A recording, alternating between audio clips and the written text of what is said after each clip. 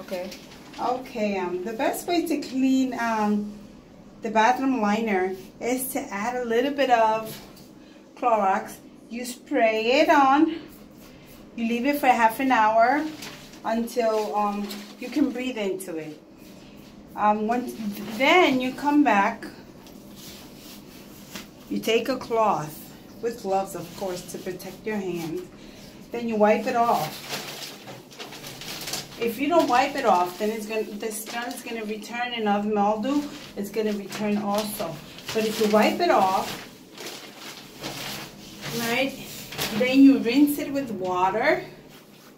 Trust me, it's going to be the best thing you've ever done. It lasts longer. Another hint, instead of using the clear liner, it is best that you use the white ones, because sometimes the mildew stays in the shells, but with the white one, it's much better to maintain it for a longer life. Hope you like it, and I hope it works.